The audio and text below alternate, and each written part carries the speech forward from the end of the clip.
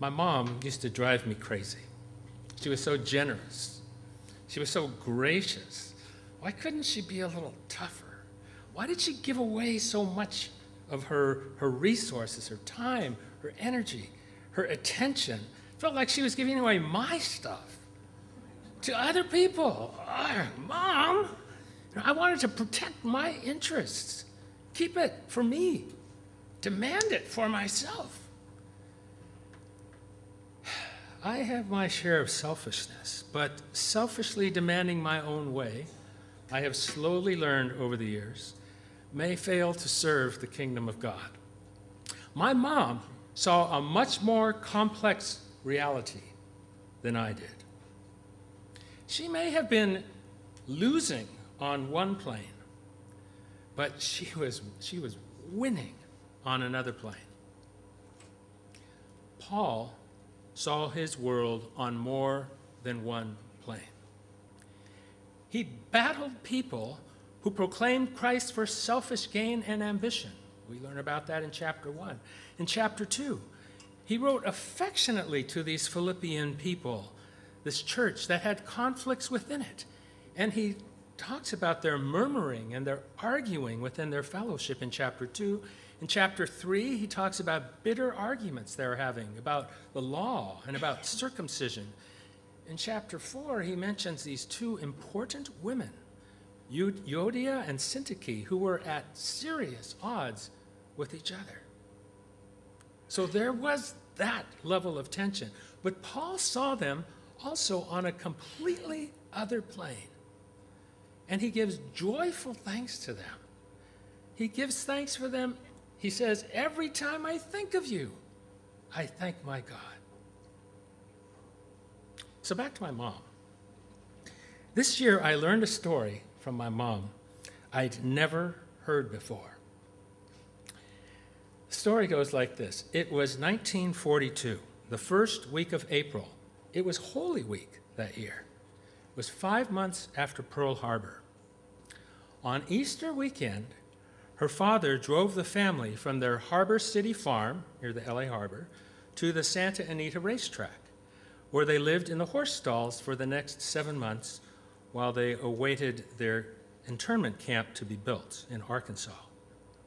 By October of that year, over 18,000 of them were living in Santa Anita.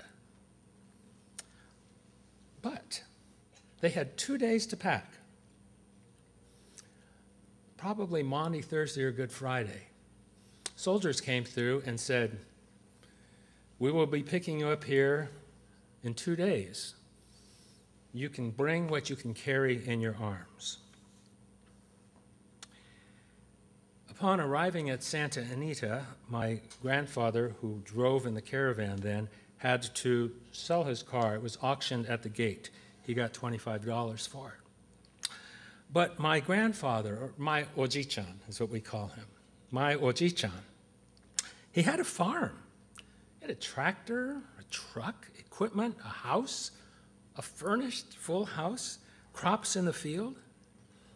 And during those 2 days, opportunists cruised through the Japanese farms in the area, paying pennies on the dollar, probably on Good Friday.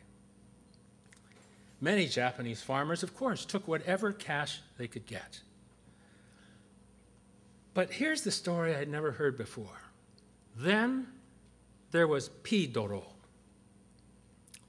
Pidoro, a kind farm worker, became a friend of the family. My mom remembers him as a kind man who would sit in the living room and they'd sit on his lap and he would share his tortillas with them. Oh, Pidoro is how my Japanese grandfather would say Pedro. Okay? It was the only way he knew how to say Pedro. But Pidoro was a dear family friend. And my oji-chan, rather than cashing out his farm, he gave it all to Pidoro.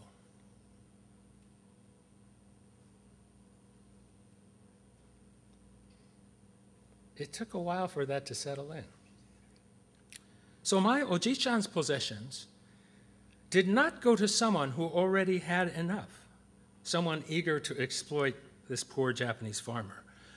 My Oji-chan's treasures, all his earthly treasure, went to an industrious, trustworthy Mexican immigrant with a big heart for children, with a hope for building a life in California. When I first heard this story, I really wanted to know what happened to Pedro. Don't you? I'm dying to know. We don't know. But after further reflection, I believe it's better for me not to know. Because the real importance of the story, for me, is not how much my Oji-chan helped poor Pedro, but how my Oji-chan's act shaped him and his family and my mother and me. My Oji-chan could have held out, but he did not hold out for a few more dollars, although he could have rightfully done so. But he surrendered his livelihood and invested it in hope. He saw a different game going on, and he won the better game. He did not see the world as a zero-sum game where Pedro's gain meant his loss. Pedro was not the competition. Pedro was an ally in the building of America, who had an opportunity that was different from my Oji-chan's. So my Oji-chan surrendered to a good man. Oji-chan invested in the future which would shape him and eventually me. I'm so happy to know this story. It is a gift of a legacy, and I thank God for it. And Jesus gave himself away. In the face of his enemies, he emptied himself. He humbled himself, refusing to claim his rights. And therefore, God highly exalted him, name above all names. Let this same mind be in you that was in Christ Jesus. This mind that is in Christ Jesus on this higher plane. My Oji-chan could have bought into the game everyone else was playing. Fight for the best price. Try to win in a demoralizing, dehumanizing, unjust game. There was no winning in this game, really. Whatever the best price might have been, they were still dehumanized in the process. But my Oji-chan saw his life on a different plane. He played a different game. He surrendered the few dollars, which is all he would have earned if he'd sold his stuff. He surrendered those few dollars, and in surrendering it, he gave Pedro's family a new life, an unimaginable precious gift, a new start for a few dollars surrendered. So, this all explains a lot about my mom. Things I never understood. Why she's so generous, and her parents were too. She's always given so much of herself away, selflessly, not worrying about her rights or her profit from the interaction. She's just generous, filled with grace. In the moments of crisis, that my Oji-chan faced, imagination and discernment were required.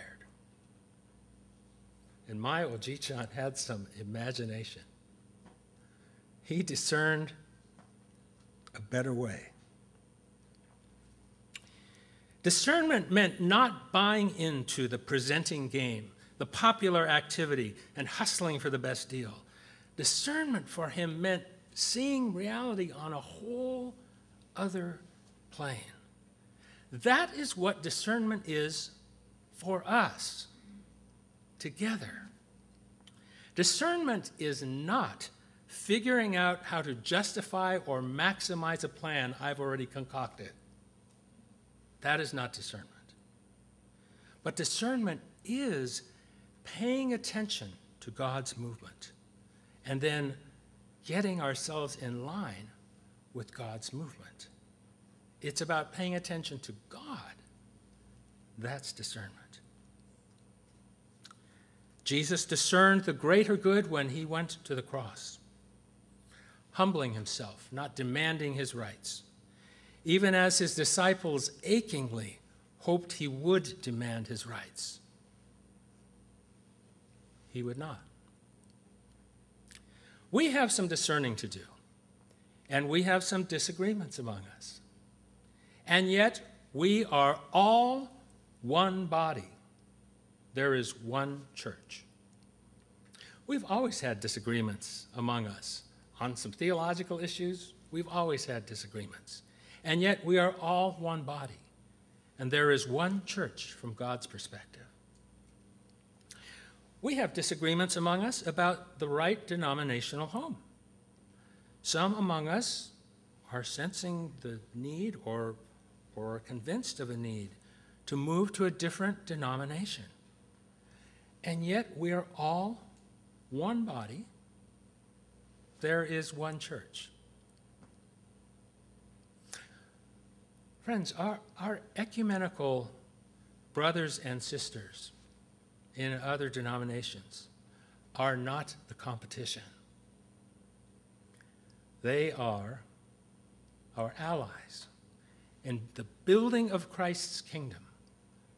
And they have opportunities different from ours. We may disagree with them about some things. Some of them may even think of us as enemies. But fighting head on is not the game that will win. We dearly need imagination to see life on a different plane from God's view. Now, I am not here suggesting any specific solution to any particular situation. But what I am saying is that we need imagination. And we need to take the time to see things from God's perspective. Because the categories that the world presents are not enough to solve our problems. Another potential disagreement that we might run into could be in the light of many new and more new exciting forms of ministry percolating among us in our presbytery, aimed at reaching those outside the church. Sometimes when that happens, those of us already inside the church can feel threatened or even resentful of the attention going out there. It's happened in other presbyteries, it happens in other places. But our new ministries are not the competition. They are our allies, our family in the building of Christ's kingdom with people with different opportunities. In fact, the resources that we as a presbytery are preparing for the training of leaders for these new missional communities are in fact resources for all of us.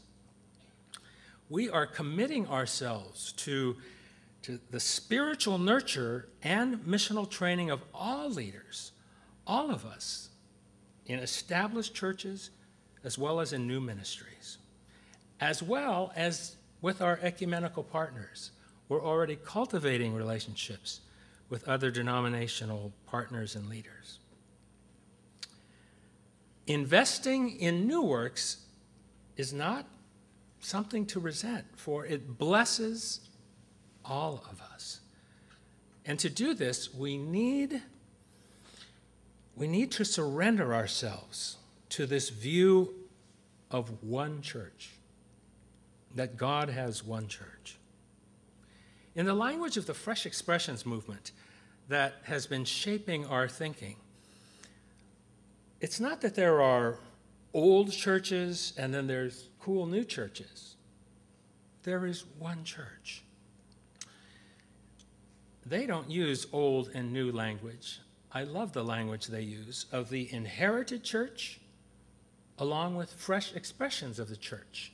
But there is only one church, and we live together in this one church, this mixed economy, this mixed ecology of the church.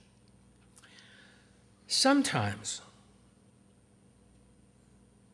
in God's view, surrendering our rights, surrendering our self-interest is the way to win.